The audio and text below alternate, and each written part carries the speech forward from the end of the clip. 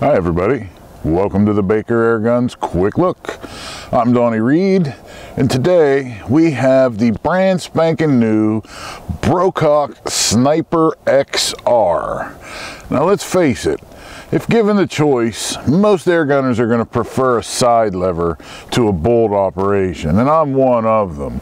Now Brocock realized this, and they now offer their XR series of guns, and this has a side lever as well as a myriad of other improvements over the previous Brocock offerings. In the XR line, you'll find familiar names like Concept, Bantam, Commander, Sniper. Now, these are all very similar to the earlier versions of those guns, but now they have the improvements of the XR line. The most obvious difference between the XR line and the previous offerings is going to be the side lever. This side lever is very nice. Not all side levers are created the same, but this one is very reminiscent of my Daystate Wolverine R lever, meaning that you have a long throw with nothing and then just a little to cock the gun, just that little bit of movement there. It's very nice, and again, very reminiscent of my Daystate, and that's really saying something. Not so obvious are other improvements, such as a new highly finished Lothar Walther barrel. This is choked, and it's 17 inches long in this version, 23 inches long in the Magnum versions.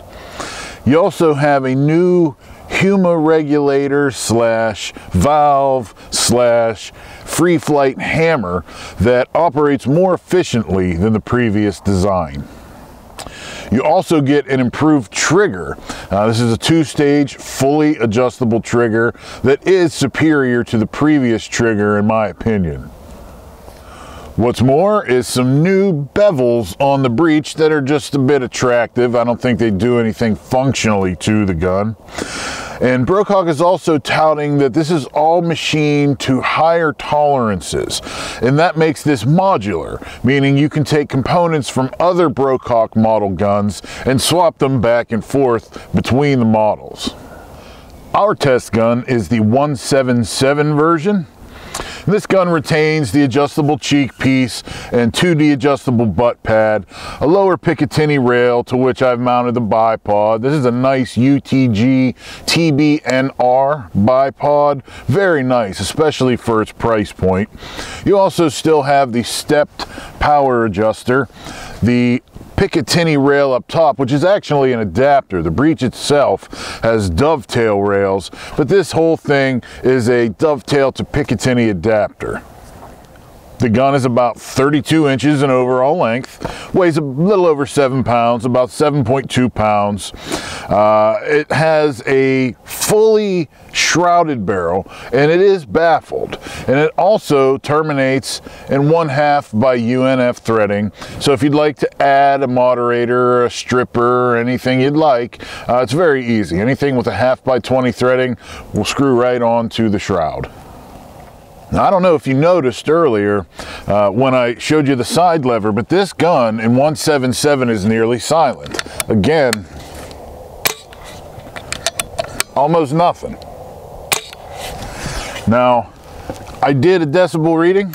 I used a decibel meter, and my meter with the barrel of the gun about 6 inches away from the microphone, my highest reading was 58.9 decibels. Now this was out in the middle of a field, nothing around for anything to echo on, but that is truly backyard friendly. Now Brocock advertises 140 shots at 18 foot-pounds in the 177 version, 120 shots at 30 foot-pounds in the 22 version, and 60 shots at 46 foot-pounds in the 25 version. Our version, this 177, exceeded that. I got about 160 shots, a little over 160 shots with multiple strings. I used the JSB redesigned 13.43 grain monsters. As you can see in this string, I got, like I said, over 160 shots. The gun produced just under 20 foot-pounds of muzzle energy on average. an extreme spread of 21 feet per second, and a standard deviation of 3 feet per second. There seems to be no doubt that the new hammer valve regulator system is working very well. It is very efficient. The 10.3 grain JSBs averaged a little over 18 foot-pounds, about 18 and a half on average. Now, our modus operandi for testing guns is to leave them in fully stock, out of the box condition, no adjustments at all. We want you to know what you can expect when you pull it out of the box, fill it with air, and put pellets in it. For that reason, we did not touch the trigger. The trigger on this gun, as I said, is improved over previous versions. It is two-stage, it is fully adjustable, and in our testing averaged just at 2 pounds out of the box. Now, I have to say the first stage is very easy, very light. There's a very obvious solid wall, but there is a little creep in the second stage at the factory adjustment. We did not adjust it for the review. However, after the review, I did adjust the trigger. The weight reduced, the creep reduced. It's absolutely fabulous. And I understand why Brocock would choose a conservative adjustment for an out-of-the-box gun. Lawyers, they'll sue you. Anyway, the trigger is definitely improved over previous versions. Now for everybody's favorite category, accuracy. Is this contraption accurate? Yes, it is. It is very accurate. I used the JSB 10.3 grain exact heavies for my accuracy testing. They turned out to be the most accurate pellet for me. And at 50 yards, an average group was sub MOA, under half of an inch. The one you're going to see here is a 5-shot 50-yard group. This was just over a 1/4 of an inch until a flyer. These pellets weren't sorted. It was windy. I'm not making excuses, but I'm telling you, I think this gun is capable of roughly 1/4 inch groups at 50 yards all day long in optimum conditions with sorted pellets. If you're not sorting your pellets, you might want to start.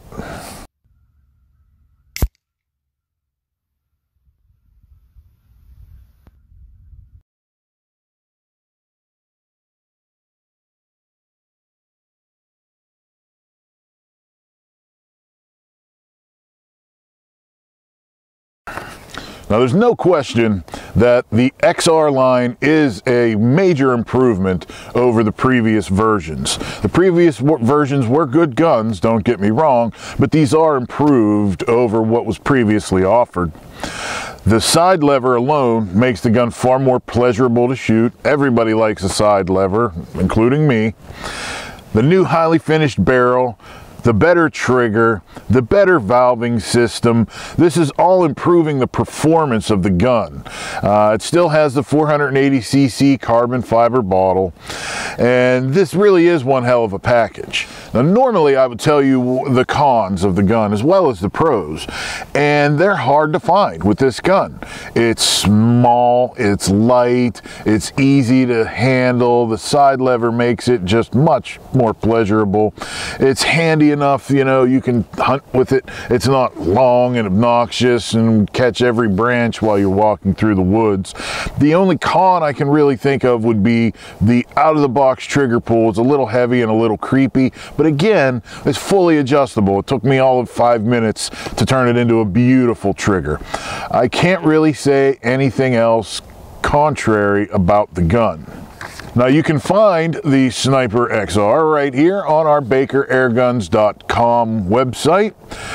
I hope this review has been helpful and informative, and you guys stay tuned, stay safe, and happy shooting. Hi, I'm Dennis Baker with Baker Airguns. Thanks for stopping by.